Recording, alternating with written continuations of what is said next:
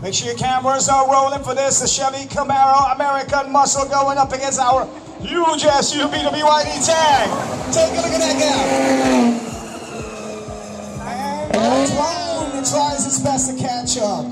2, 1, go. Yeah! Wow! Woo! Yeah! Maraming mga misconception pagdating sa mga electric vehicle na ito daw yung lack of power and performance. Ngayon magte-test drive tayo ng mga BYD electric cars. Lalong-lalo na itong nasa harapan natin na BYD Han at yung kanilang SUV type na BYD Tang. Siyempre magtatanong din tayo sa mga kapwa natin magte-test drive dito kung ano yung kanilang mga experience patungkol dito sa performance ng ating mga electric vehicle. Tara, let's go! They are rolling.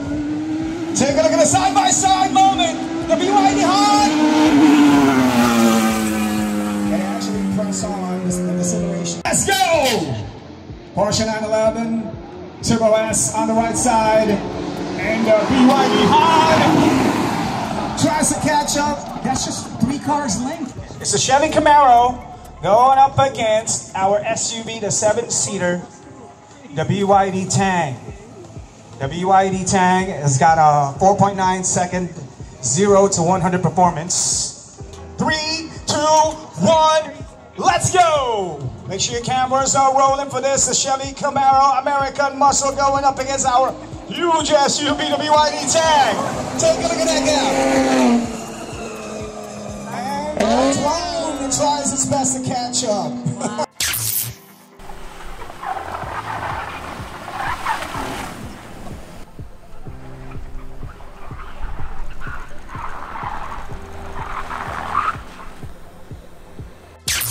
EV, i-test drive natin yung acceleration nitong BYD Han. Okay? Based on the brochure, 3.8 seconds or 3.9? 3.9 seconds, 0 to 100. 2, 1, go. Ooh! Ooh! Oh! Naiwan yata ako dun ah! Grabe. Pag-take off your plan.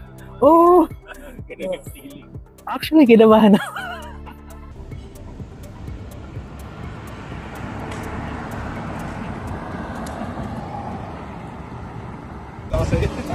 Boss, testing natin sa brakes. Enjoy! Asan na ako?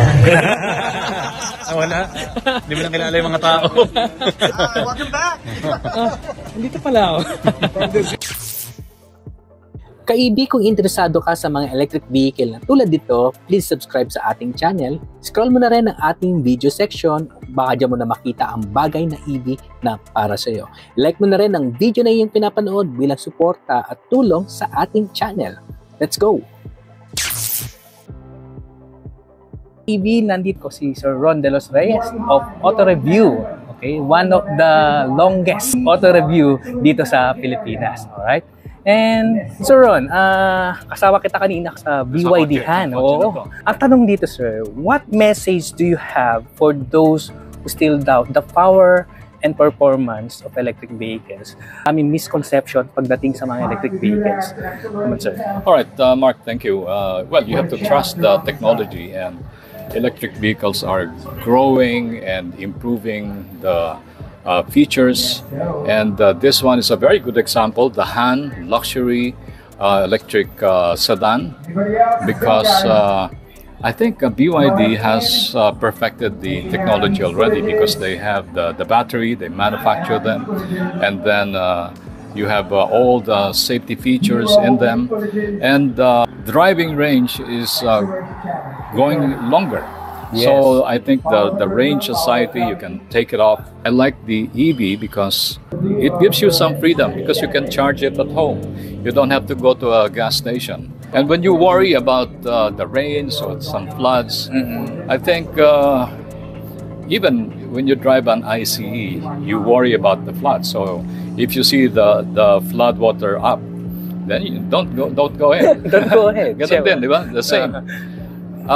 We had an interesting test drive of another BYD car in China, and it was raining the whole time. And we saw some puddles of water on the racetrack.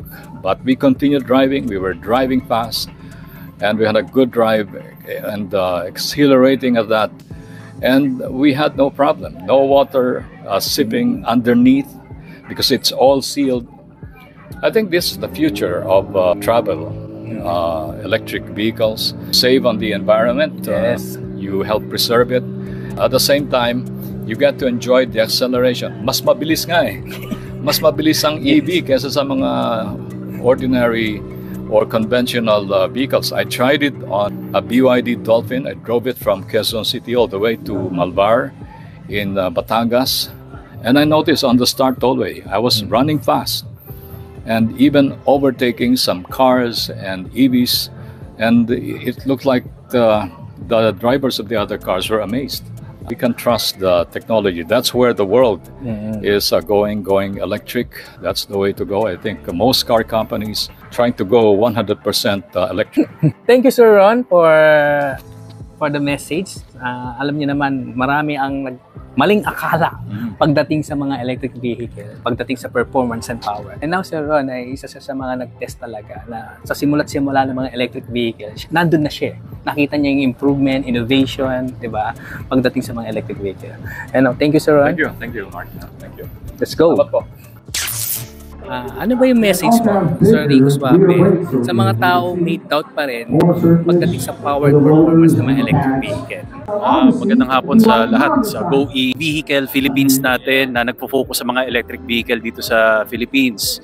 Yan, nandito ang bidang-bidang friend natin si Brother Mark, di ba?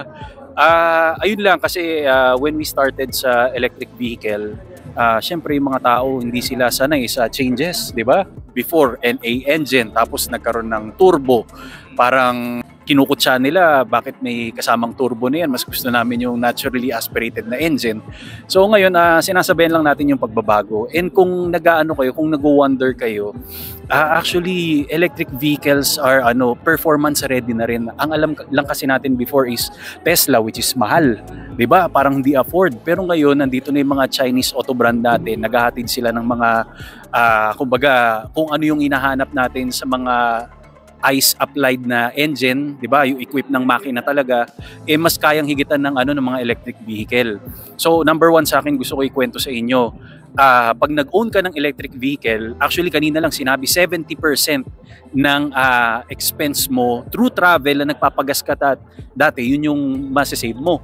Kasi kunwari, sabihin natin 10,000 ang gasolina mo isang buwan. Ang gagastusin mo na lang, pag nag-electric vehicle ka, 30% na lang, so that's 3,000 pesos. And syempre, nature-friendly pa, di ba, para sa Mother Earth natin.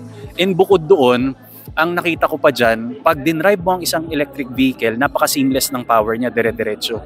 Kumbaga yung response, talagang walang delay. Oo, dire-diretso yan kasi hindi na mag-aabol sa second gear, third gear, fourth gear, and ayun, tahimik siya. Kumbaga, mas nakaka-relax. Parang yung dinrive namin ngayon dito sa BYD Han. Kumbaga, ayun, ang lupit 0 to 100, 3.9 seconds. 3, 2, 1, go.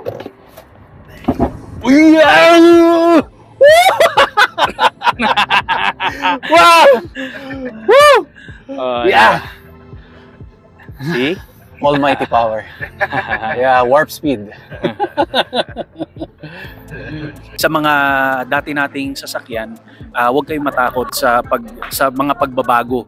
Kasi ako, yung kumpare ko, nag-own ng isang electric vehicle from 25,000 monthly niya na gas allowance. Ngayon, ang computation niya, nagcha-charge lang siya sa bahay niya, is 2 piso per kilometer. Ang 1 month niya, aabutin lang ng 2,000 pesos. So yun yung nakakatuwa doon. Tsaka pag pumarka sa mga mall, meron doon mga charging station. Then nakakatuwa nun, parang ang social mo tingnan kasi pag nasa charging station ka, kasi dadalawa lang yun o isa lang yung slot doon. parang VIP, iba yung kwarto mo eh. So yun lang para sa akin, mas makakatipid kayo, tapos syempre yung parts ng yung makina wala eh, di ba? Yung change oil wala yan. Para sa akin, mas maganda mag-test drive sila ng mga ano. Hindi lang BYD yung mga available pa like mga MG or other auto brand para maranasan nyo kung ano yung kaya niyang ibigay na driving experience. Basta huwag kayong matakot kasi soon after 5 years from now, 10 years from now, halos baka 30%, 40% na yung mga naka-electric vehicle. Tsaka kagandahan pa nun, wala pang coding until 2030. Hanggat konti pa, sulitin na natin. O diba, importante yun, at least walang uhuli-huli sa atin. Yun naman ang para sa akin, Brother Mark. Thank you, Sir Rico. Brother Mark, maraming salamat rin at naimbitahan ako dito sa iyong channel.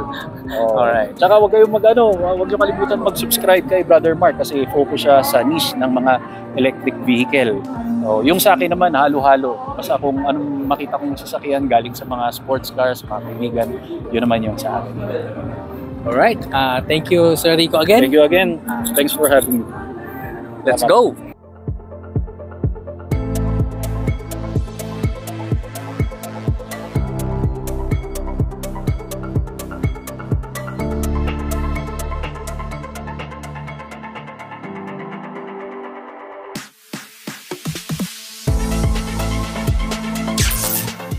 It's very powerful. You feel so good when you're in the car. Nagulat ako because when I first stepped on it, medyo napaganon ako kasi ang lakas. Like, 0 to 60 in 3.9 seconds. Diba? 3.9 seconds. Alam na alam ang Pero, yeah, sobrang lakas. Ang saya niyang i-drive. Ang saya ding nakasakay ka lang sa likod. So, yeah, it's a really good innovation and I'm glad na meron na rin siya sa Pilipinas. That's true. Yeah. And also when it comes to EV, I mean, if i-consider natin, grabe na rin naman kasi yung mga advancements of technology. So for us to assume na hindi siya malakas, I really feel like you need to take into consideration how far we've come in comparison to the past years. And if you're still doubting, at the end of the day, kailangan mo lang talaga ma-try for yourself. Yeah, exactly. And powerful na nga, maganda yung performance. And at the same time, it's much more cost efficient. That's true. Much more cost efficient in terms of recharging your batteries. And at the same time, you help Mother Earth because it's sustainable. Hello mga ka-EV! If you enjoyed this video, make sure to like, comment, and share. And of course, subscribe to Go e-vehicle. Electric Vehicle Channel. Hey! Again, thank you BYD Philippines for inviting Electric Vehicle Channel. Go e-vehicle.